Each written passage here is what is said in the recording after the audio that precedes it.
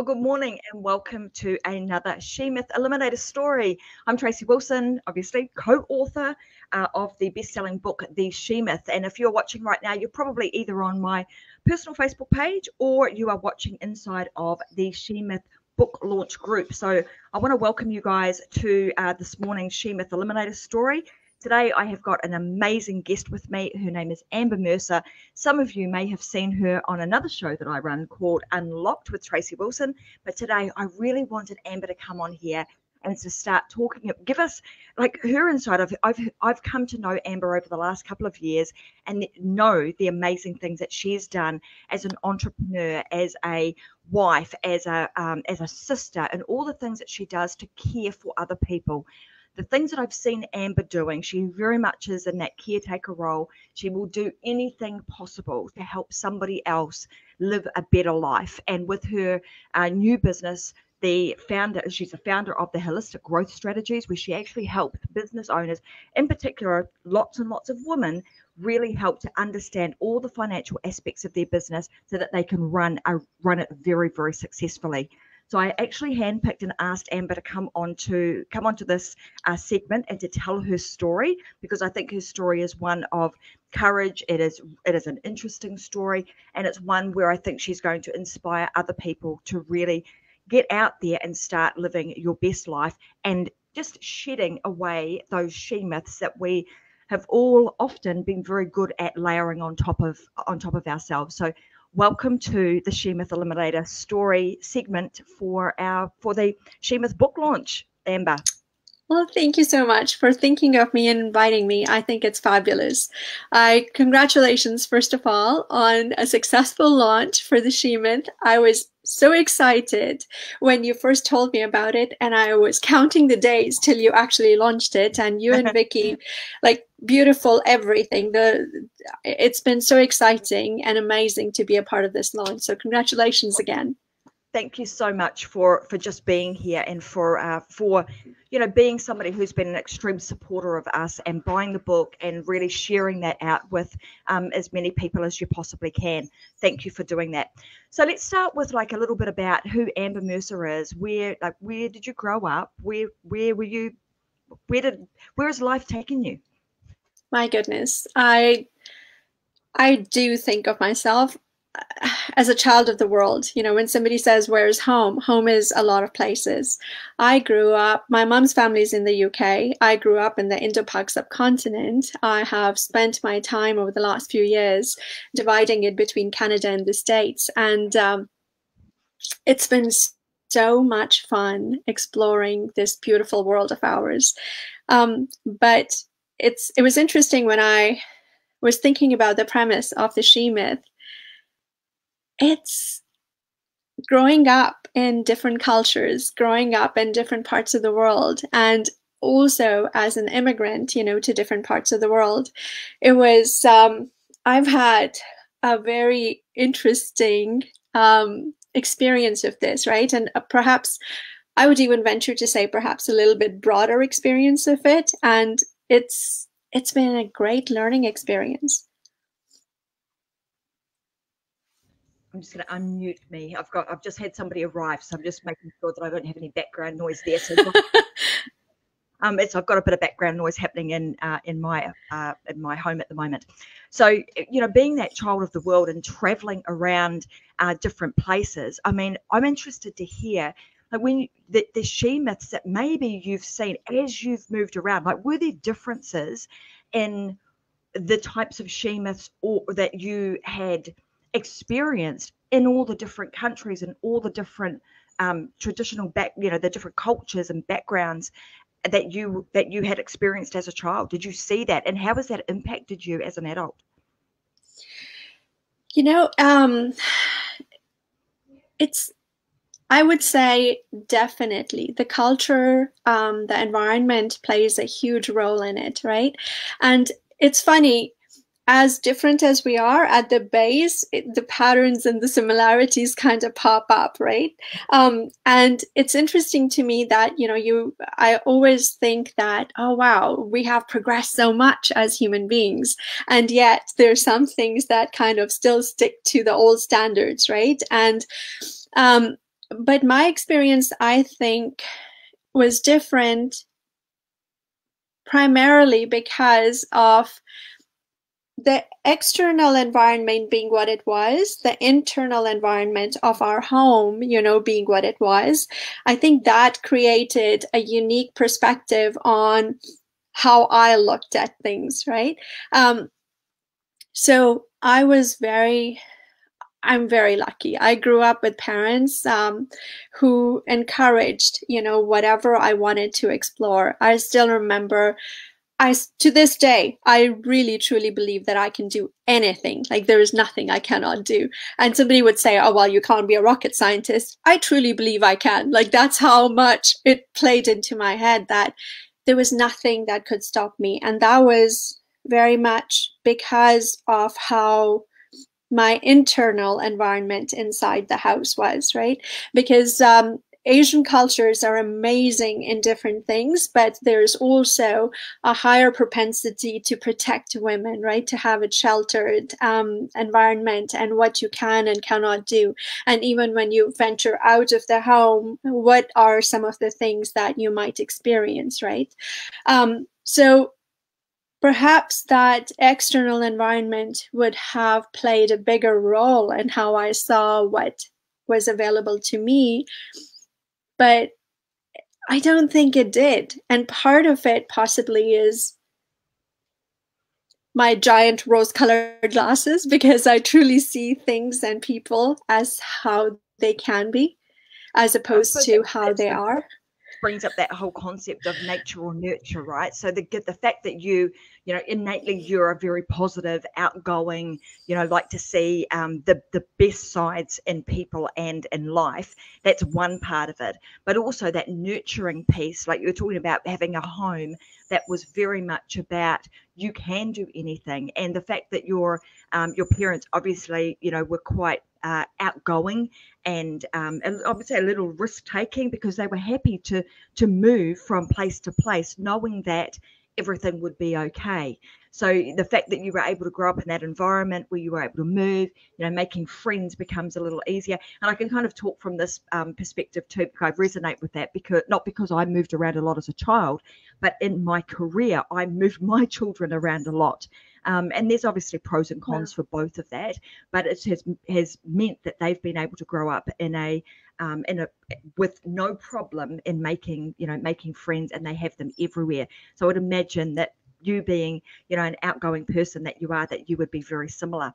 Can you think of a time where, when you think about some of the things that hold women back, has there been a time in your life where you've thought, something has happened to you where you've been held back? However, because of your tenacity and your ability to be able to just go, I just brush that off and move on.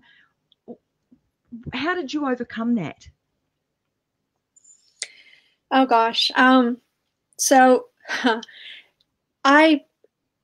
you already know, I'm such a geek. I'm such a big nerd, right? So in that, I was always interested in exploring things and fields and areas of study that interested me. And I don't believe I ever picked anything that, oh, this is more, suitable for females or males. It was just whatever interested me. And interestingly enough, a lot of those fields ended up being fields where, for some reason, there were fewer females. And I wasn't picking them because I was trying to make inroads into them, but I was picking them primarily because I genuinely wanted to learn more about them. And when I went to, I switched out of medicine and I went into finance, and it was interesting because when I looked around and I picked my major, and I could have picked accounting, and there was marketing, there was information system, like there was a whole bunch of choices. And finance really intrigued me because it was almost like, putting on a detective hat. I was being this Sherlock Holmes person and going into companies and figuring out what was not working, what was wrong, where it was wrong, right? And so my minor was marketing, and there was a whole bunch of women in marketing. There were quite a few in accounting, but in finance, I looked around and there were 3. including me. And I was like, oh, there's not very many girls. But it didn't quite sink in until we went along and one of the girls dropped out, and now there was only two. And I started to discover bit by bit that this is a field that for some reason women are not picking. And even when they are picking, perhaps they are feeling like they don't quite fit in, right? And that really hit home when I was in the dean's office for, gosh, I don't even remember why I went there. It was to take care of something. And by the end of that conversation, when we had wrapped it up, she said to me, would you be interested in working at like the top brokerage firm in actually they're internationally there. So, and to a first year commerce kid, it was like, I've just gone to heaven. But as I went to the firm, I realized it was practically all guys. And in fact, there was one woman on the partners floor where, you know, all the partners were, there was one. And I do believe she was there because she was the cream of the crop. She could wipe the floor with anybody. And she had made her way there. Still didn't get it until I remember finding out there was one woman who was an assistant to the broker and to one of the brokers, and she was she was really down one day, and I found out that it's because when really affluent clients would call in, they wouldn't take quotes from her. And really, for quotes, it was literally she was reading a screen, like, you know, this is what's happening, this is the bid, this is the ask, this is what's going on, and they wouldn't take quotes from her. And I was thinking, how does that even like factor in? But there was this thing that as a woman, you're not smart enough, you're not bright enough, you're not qualified to even give me a quote. And luckily, it was there, but it didn't enter my internal environment because the broker that I was directly working for, and I was doing a bunch of research for him, he was the best boss I could have ever gotten. All the guys on the floor were amazing. They were so encouraging. Everybody, you know, adopted me, and it was an incredible experience. But at the back of my mind, there was still that thought that, isn't that weird? Why wouldn't they take quotes from a woman? Right? So, but yeah, you know, there's all kinds of stories you have come across, I've come across, but that still to this day is something that I was thinking, wow, you know, you hear about this old boys network, but it's so alive even now. Mm-hmm. It is. And it is that, you know, a woman feeling inadequate because even though she was absolutely qualified and probably the best person on that floor to give those clients that advice, but because she was a woman, her advice being diluted because of the fact that she was a woman and people not wanting to take her advice, that is a huge she-myth that we need to eradicate, so that the advice, because what we need to get to a point where the advice that we as women give is just as good as our male counterparts. And just because we're a woman and we have a female voice, that voice is not being diluted because of that fact. So thank you for sharing that story, because that is a huge she-myth. And I'm so pleased that for you, that as you were moving through that firm, obviously there were a lot of really great men in that firm too, that really did, embrace women and help them to, to rise along with their male, with them, your male counterparts. That is fantastic, and it's a testament to that particular organisation. But it is a shame that those sorts of things are still happening, and they've happened in the past and they still happen today. So as far as like the She-Myth book is concerned, I know you've literally just got your book. It's like we've just arrived and you've just had an opportunity to start reading it. But tell me, Amber, why was it that you were so that you were interested in reading the book, and why have you been so excited about it? So let me clarify one thing with the story that I shared. the story that I shared about the guys not taking quotes, that was not from the partner. That I think just about anybody anywhere would have been happy to work with the partner, the female partner that I was talking about, just because she was so good. I'm sure she could literally handpick her clients. The person who was affected by that was the assistant to one of the brokers. And so even though she was qualified to do her job really well, she was not one of the, she wasn't the person, the one at the top of the heap that, they felt like, oh, well, yeah, she's good, but I don't know if you're good enough, right? Right. Okay. Yeah. So she didn't have the title. So she didn't have the title. She didn't have the wins. She hadn't, she was an assistant. She was not a partner. Yeah. Mm-hmm. So as to why am I excited about this book? Okay.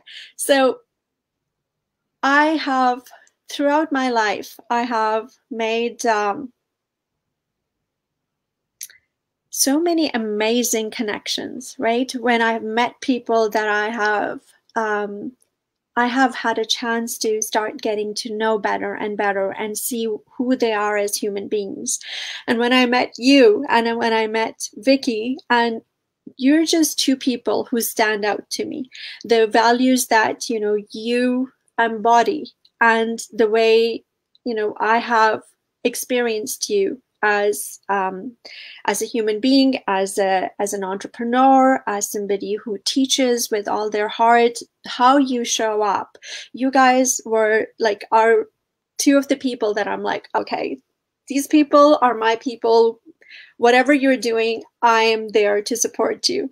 So that's the main reason why this caught my attention, because whatever you were doing, I knew it was going to be something that was worth sharing with others. So that was the foundation of it. And then when I got the book, and I heard, before even I got the book, when I heard you sharing, why you were writing this book and what was the premise behind it, what was your heart behind it, how can you not be on board? And then I got the book. I was so excited. I literally started flipping through it. So just even what I was reading, I was thinking, this is where, frankly, for me, it's mind-boggling that in today's day and age, like flip today's day and age, like even in the past, why is it that we get hung up on how much, what the ability of somebody is based on gender?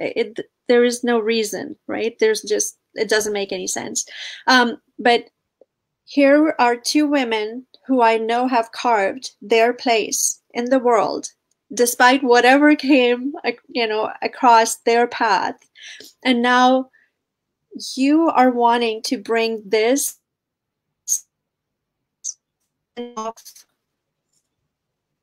ability and confidence to more women, right? For me, it's not just about women, it's about people in general. Like I know guys who lack the confidence too, because of the way, certain experiences have crossed their path.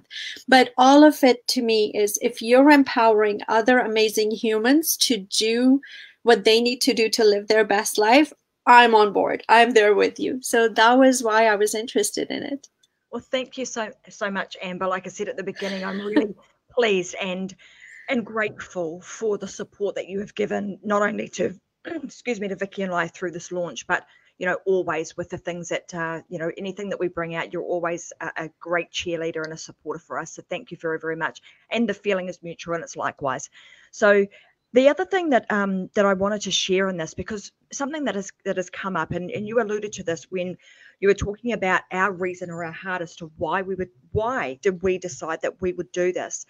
The funny thing is that as much as we as women, we want to link arms and rise together, unfortunately, there is still in our society that she myth.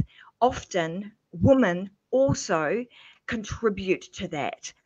So there's still an element of women who don't always lift their sisters up, who are not always there to support one another. And so a big part of what the movement that we are creating is that we as women, we are looking at one another as if you were at my sister. What would I do for you? I would go to the mat for you. I would do whatever I could to help you.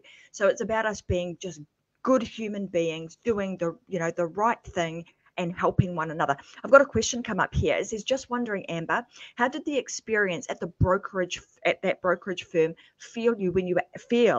how did that experience make you feel when you were actually witnessing it? So even though it didn't actually happen to you, as a bystander, seeing that go on and seeing your friend having that experience, how did that actually make you feel?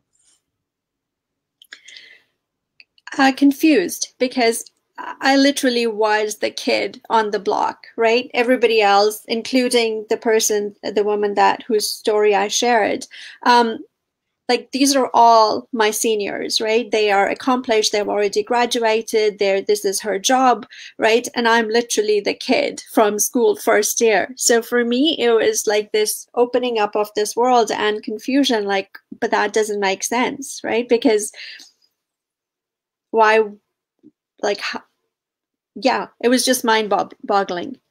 Yeah, and the interesting thing is, often when we are that innocent bystander, we're seeing those things go on, and maybe this wasn't the case, for you, because of the personality that you have, is to go, oh well, okay, that doesn't seem right, and you didn't really take it on board to affect you. But for a lot of others, perhaps that would have been, okay, well, I've witnessed that has actually happened. It could have two outcomes, one being that happens, so I don't want to get to that level because that sort of thing happens to me.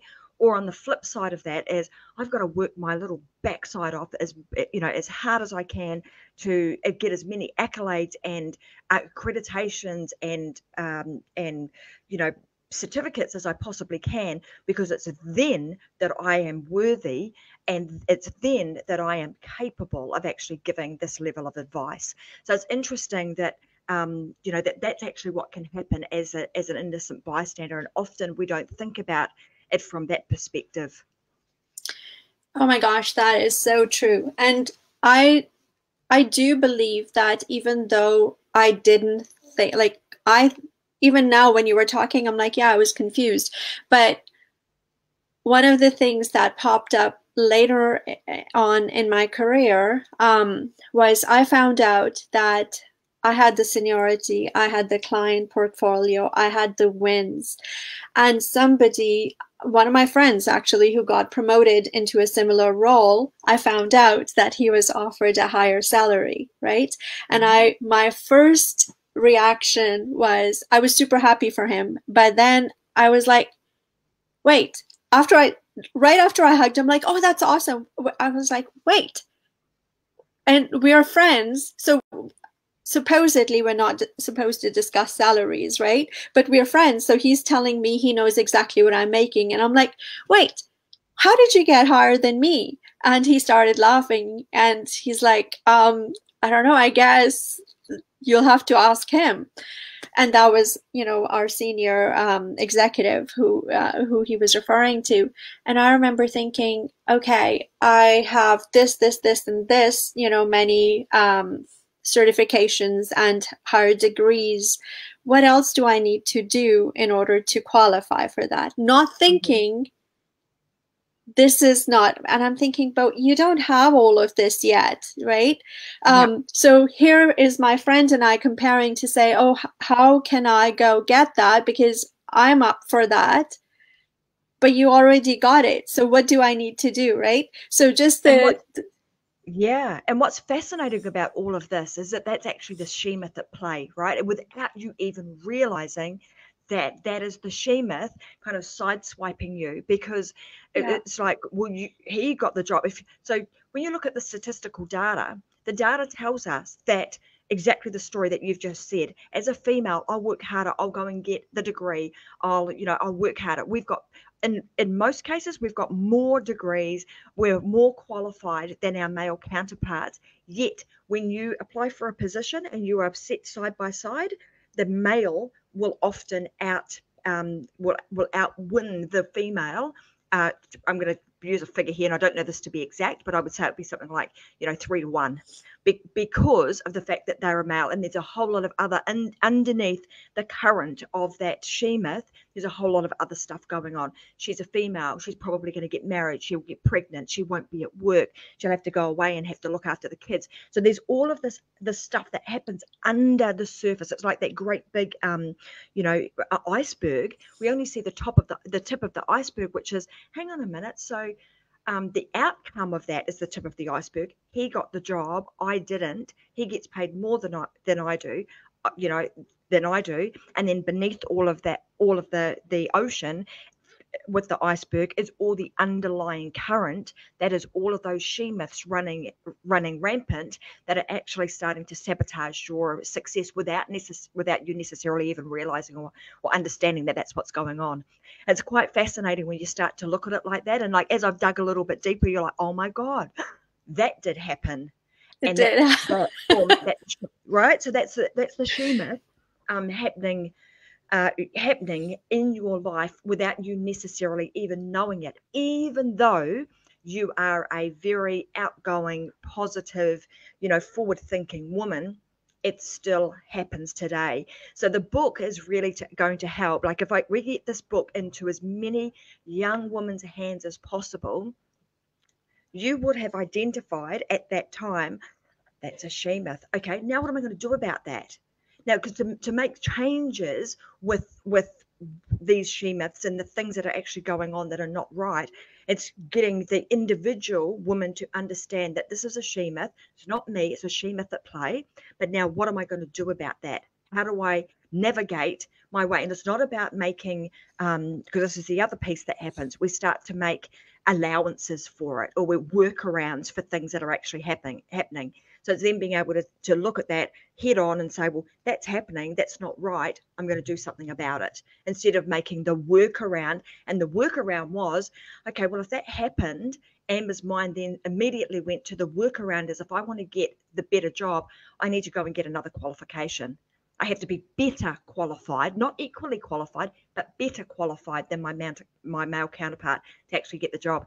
Interesting. So thank you so much for sharing that piece of information. And thank you for that person who actually asked that question, because that wouldn't have come up had that question not been asked. So today I want to say thank you so much for sharing all of your knowledge. And, you're a really amazing person to be around. Your energy and just what you do is infectious, your positivity. So I love the fact that you do that. I love that about you, Amber, and I'm wishing you all the best with your brand new, business, or the pivot that you've made with your business. And a little birdie told me that you might actually have your own show coming out very, very soon. So I will make sure that we share that with the rest of our viewers at some stage when you're ready to go live with that and share all of your holistic growth strategies with everybody.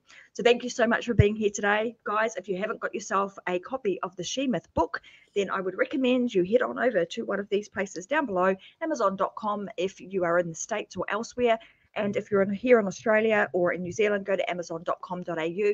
Both the paperback and the ebook versions are available now.